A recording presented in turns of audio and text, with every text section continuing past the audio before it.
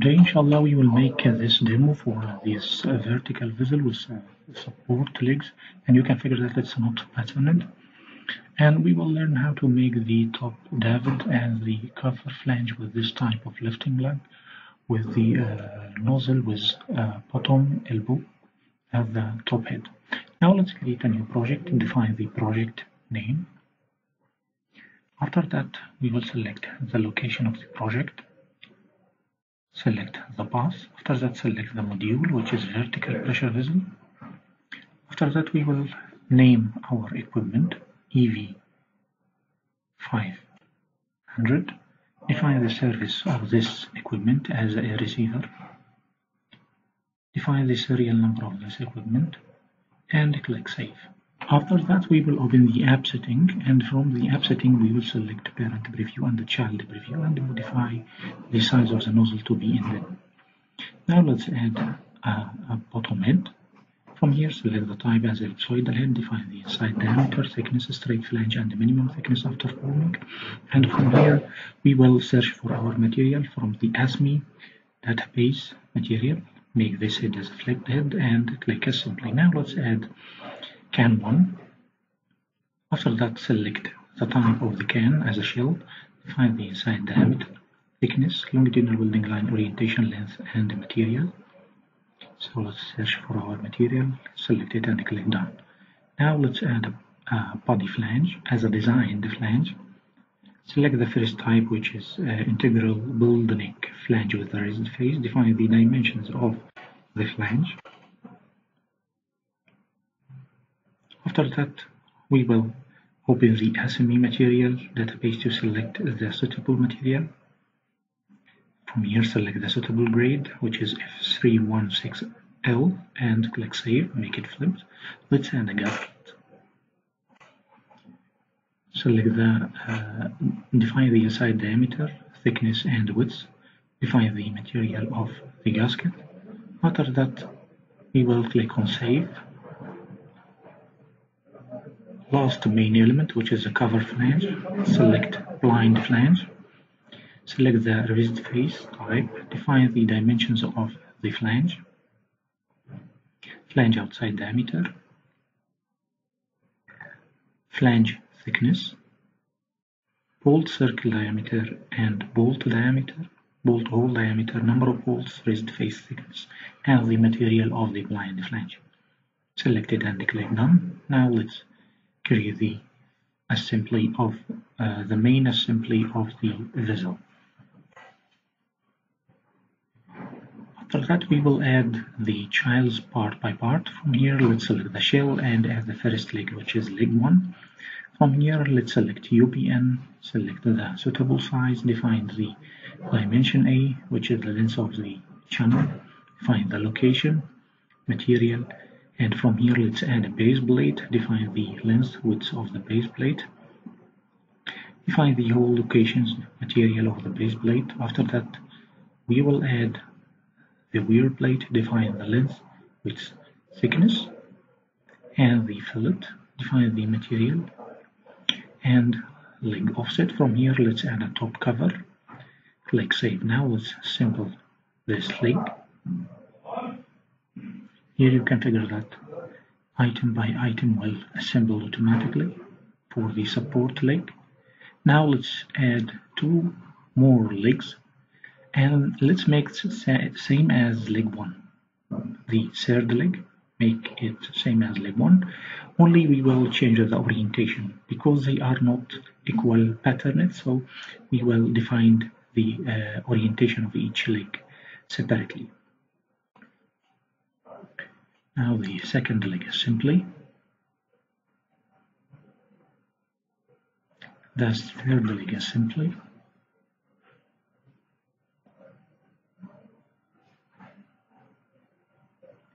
Now we have the support legs. Now let's add the bottom nozzle on the bottom head.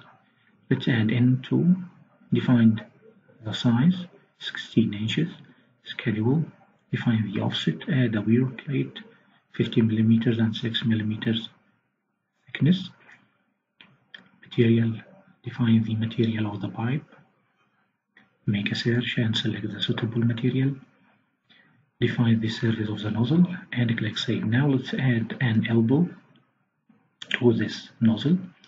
Select it as a 90-degree short radius, select the size, schedule, and the orientation.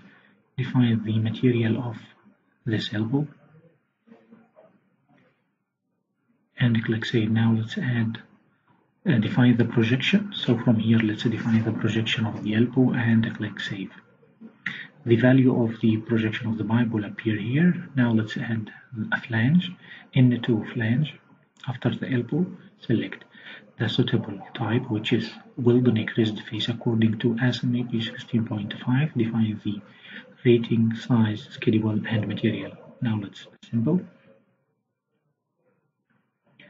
the pipe. After that, the reinforced bed of this nozzle. Here's the elbow, which is 90-degree short radius, and the flange. Now we have the assembly. Let's add another nozzle, but this nozzle was with internal projection. Let's add N4, select the size, schedule, and the offset from visual center line. Define the orientation, define the material of the pipe, select the grade. Okay, define the nozzle surface as a drain, select the external connection and add a flange to the external connection of the nozzle. Select the type, size, schedule, select the material of the flange, click Done. Now let's define the projection of the nozzle from the seam line of the head. Here's the pipe projection calculated automatically. Now let's add a gasket. So we will need to add a blind flange to this nozzle, so we will add gasket. After that we will add a blind flange. Select the type ASME P16.5, define the size, schedule, and material. And let's add a stud bolt for this nozzle, for this blind flange. So from here let's select UNC, select the size, define the total length of the stud, the spacing goes between nuts. Now the assembly of this nozzle shall be created. It's a nozzle pipe. After that the external connected flange, the gasket, blind flange. After that the stud bolt of the cover.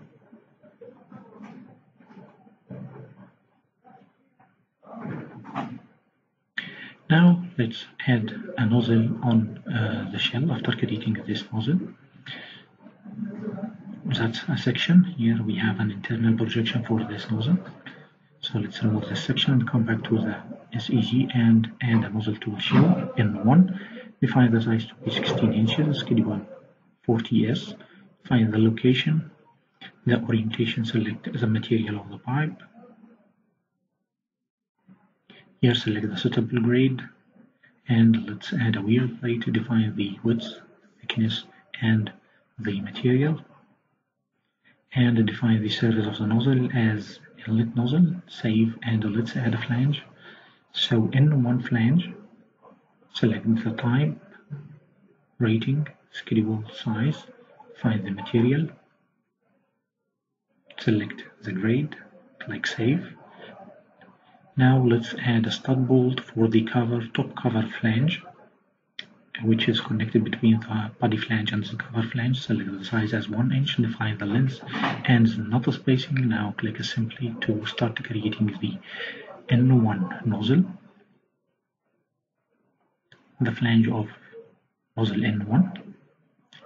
After that the stud bolt for the cover flange. Now here we can figure that the size of the nozzle is not correct.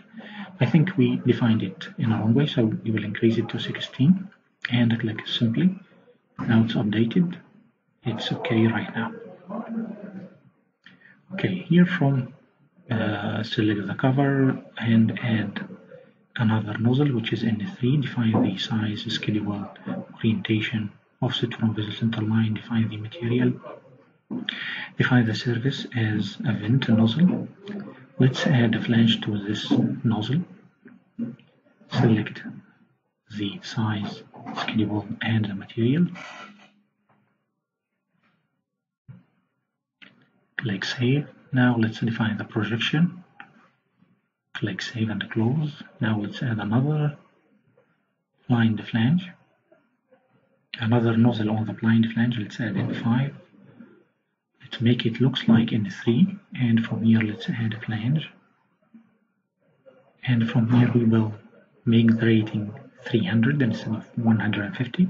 Define the material after defining the size and scalable. Now let's define the projection. Calculate and save. Now let's add a blind to N3. So let's add a gasket first. And add a blind. N3 blind.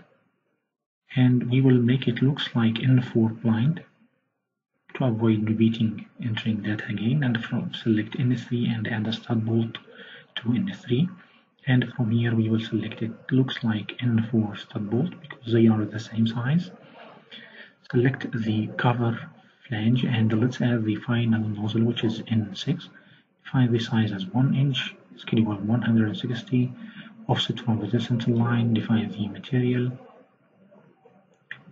Okay, define the surface as BSV connection. Click Save. Now let's add a flange as N6 flange. Select the flange rating, size, and scalable.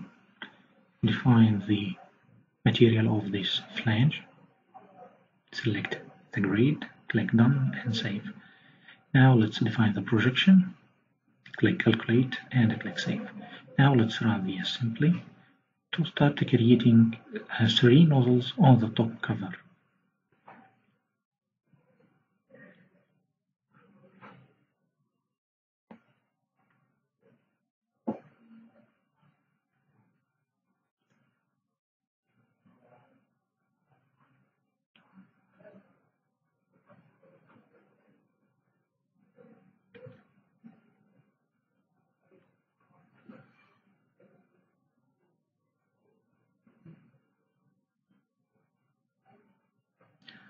The last nozzle, which is N6. Now we have the top cover nozzles.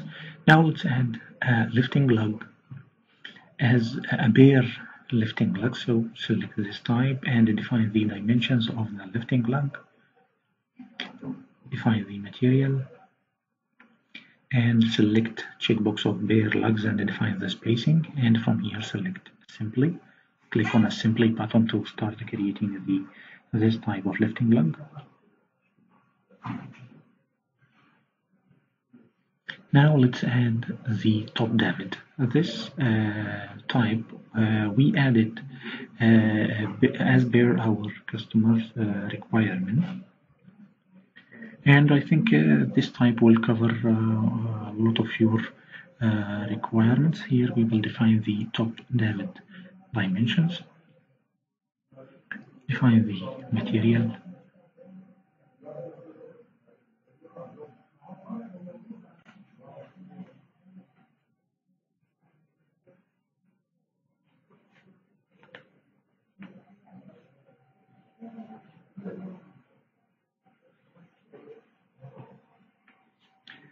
Those are the dimensions of the washer bearing, the pipe size, the main pipe size, main pipe schedule, the dimensions according to the image on the right hand side, so you can check the parameter names with the image on the right hand side. Now let's add a wear plate to the bottom bracket. Define the material. Okay, let's add a bottom plate. Remove it and define the thickness as 0. From here, let's add the top cover thickness and the mid washer dimensions.